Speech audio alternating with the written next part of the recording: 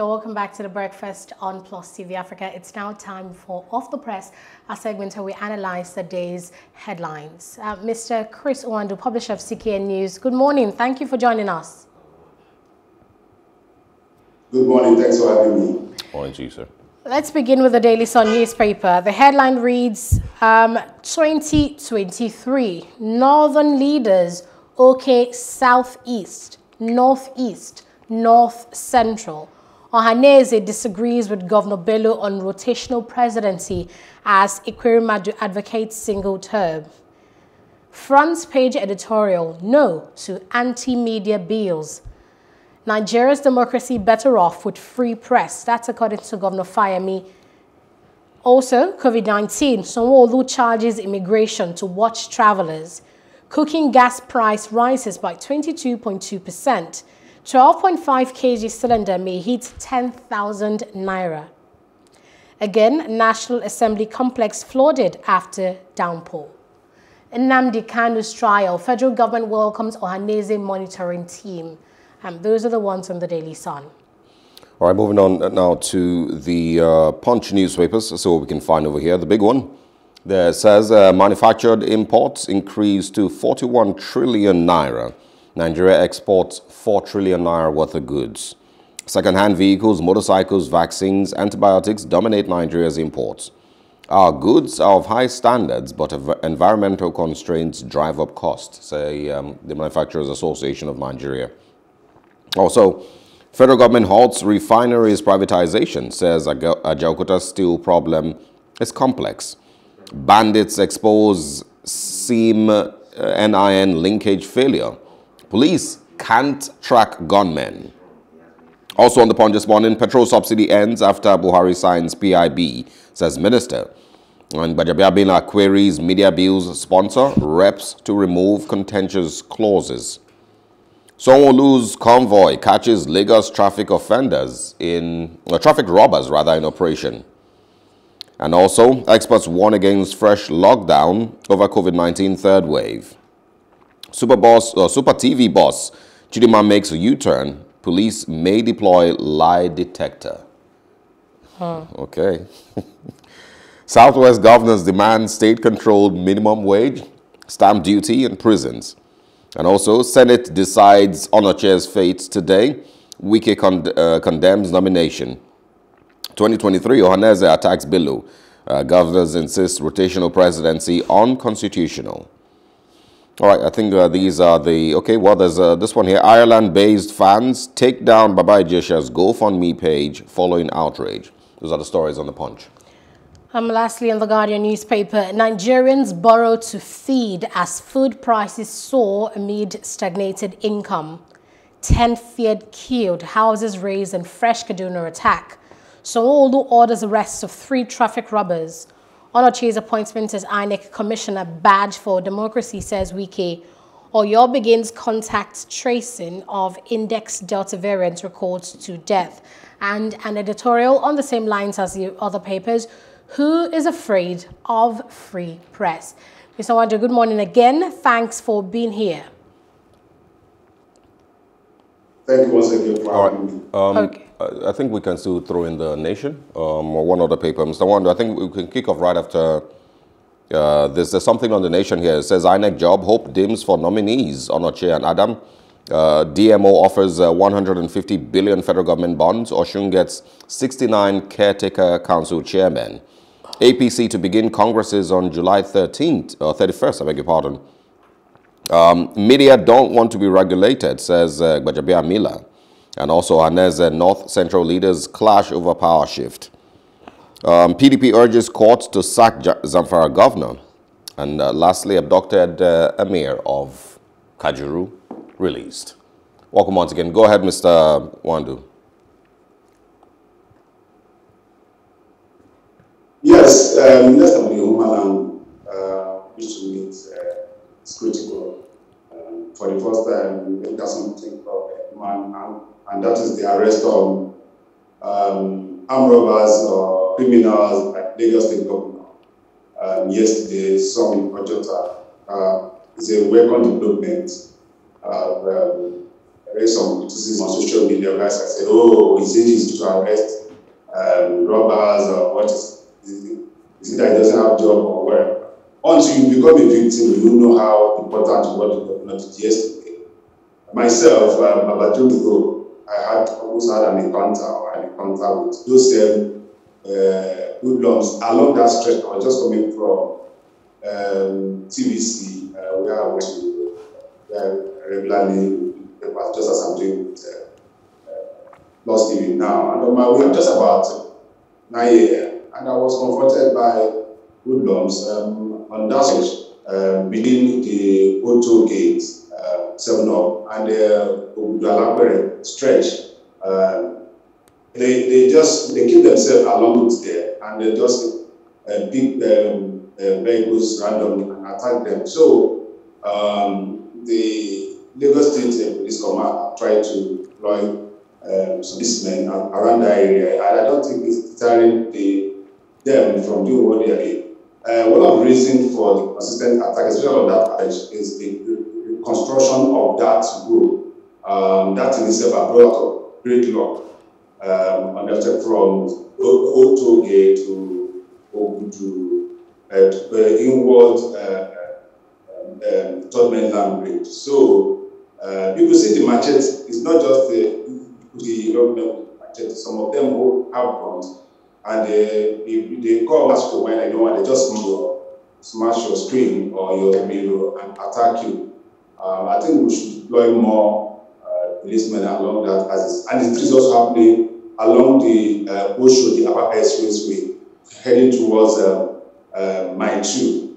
So it's commendable. Now that the governor has himself, I'm sure that something will be done about it. Really, we hope something should be done about it, because, I mean, if the governor and his convoy were not passing that route, we only can imagine what would have happened to that man, you know, or the victims of that particular guy brandishing that machete. So indeed, we do need more policemen deployed along the roads. You know, we see them at some checkpoints, and you know what the police will definitely expect of you, asking you for tips and bribes.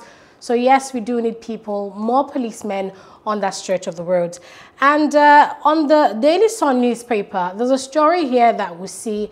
It's a reaction of the northern leaders to the meetings that the leaders in the south have been having.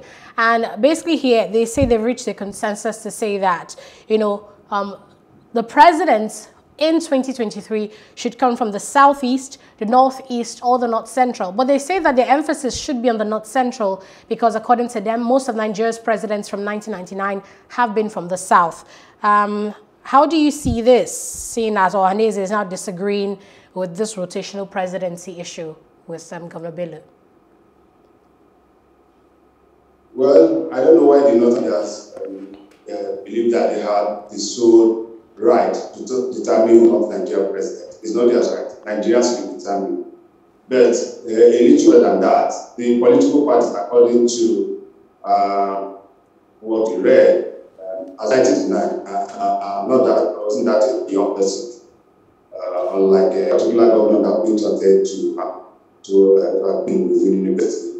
In 1999, I was already years out of the university. I knew what happened. I know that there was a gentleman agreement between the South, leaders of the South, and the North then, that the presidency should be rotation after the North should move to the South. So what the Northern leaders are doing is like another North of North. President Buhari have had his share of going to have a special 8 years after 2023, and automatically the presidency ought to go back to the South.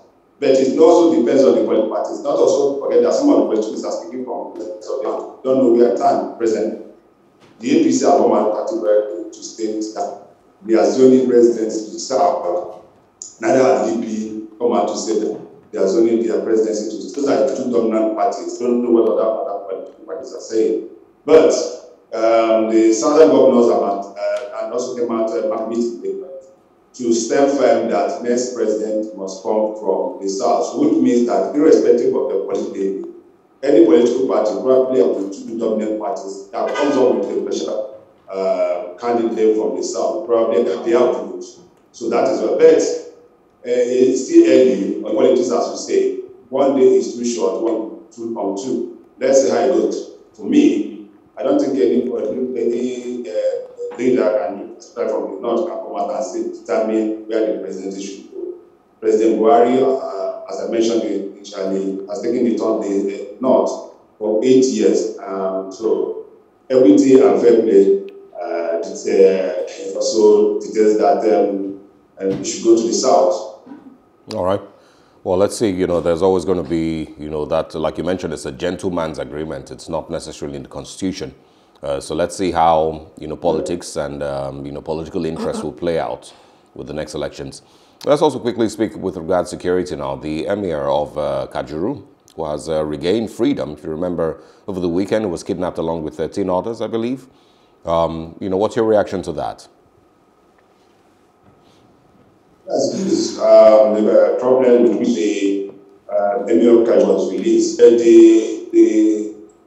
The very annoying part of it is when I saw the video of the man crying when he released people, that video going on.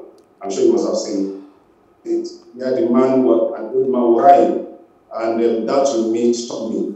He has been released, but I don't know other 13 or 14 members of families have also been released, and those who are still in captivity now, either negotiation is going on. I hope they will also be released. But just as it's being released, more people are still being camped and they're being abducted in the north, that part of the country, and that is going to go.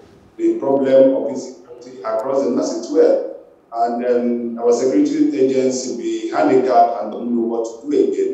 Change the service chiefs, change the Inspector General of Police, and nothing to be happening. And that to me is worrisome. And as I always say, that boils to leadership. Probably we don't have leadership, we don't have the takes or capability to handle insecurity as well.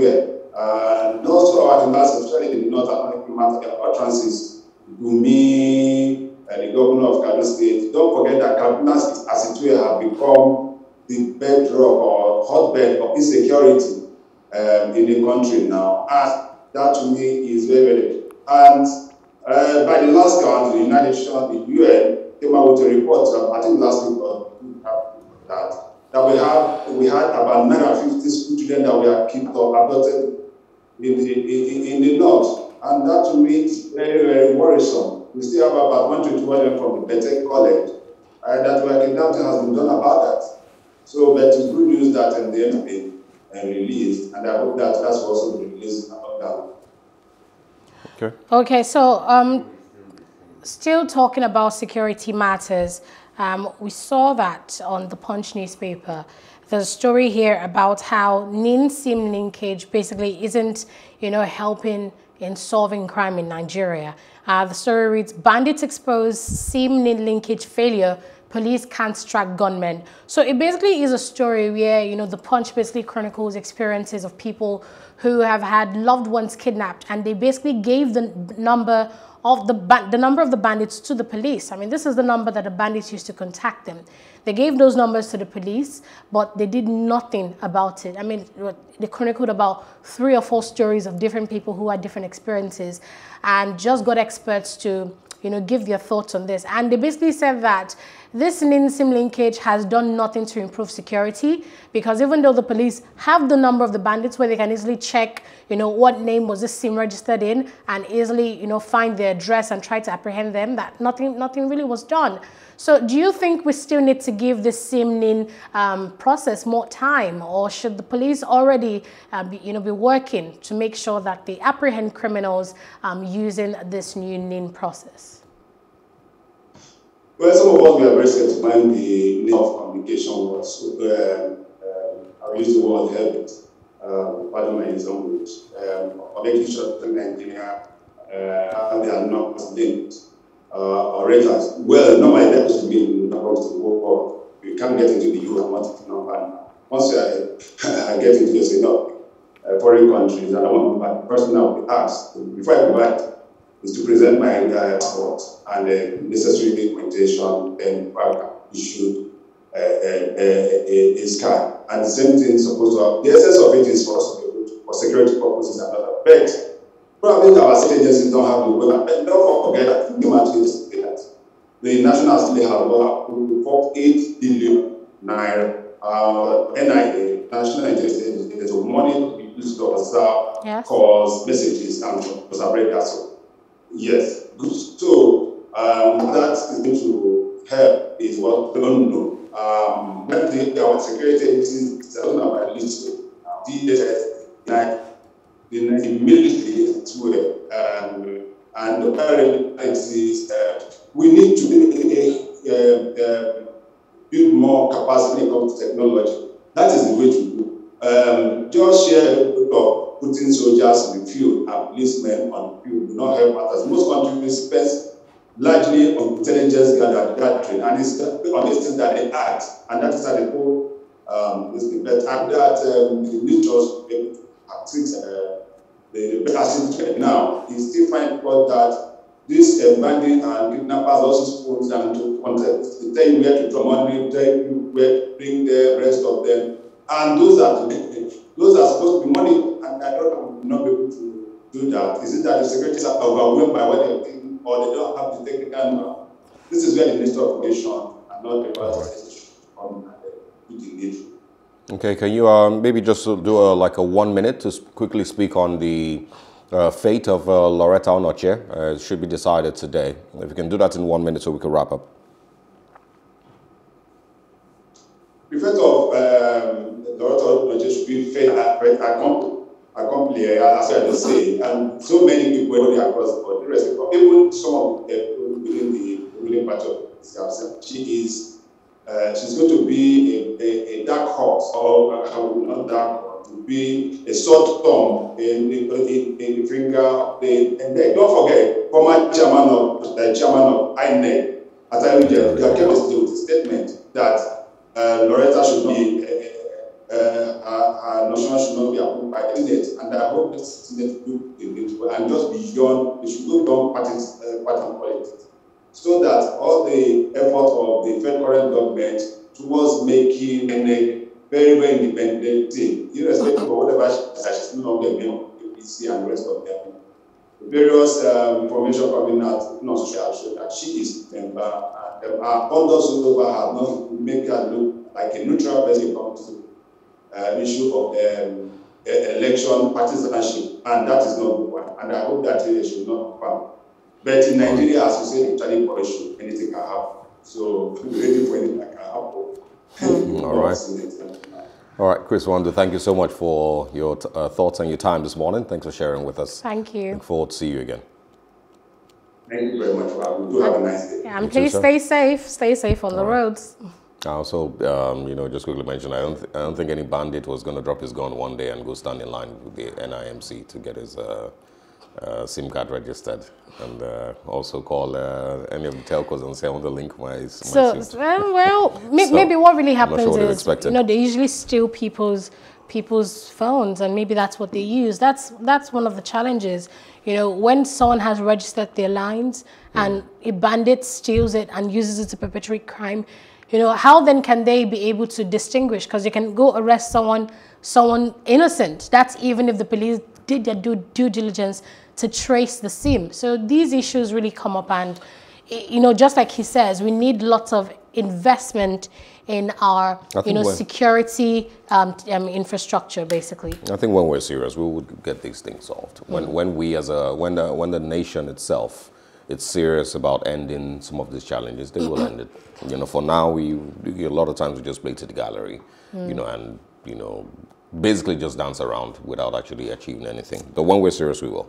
Anyway, we'll take a short break. We're going to go back in time now and share with you some things that happened on this day many years ago. I'm going back just to the year 2013. I'll be back after the short break.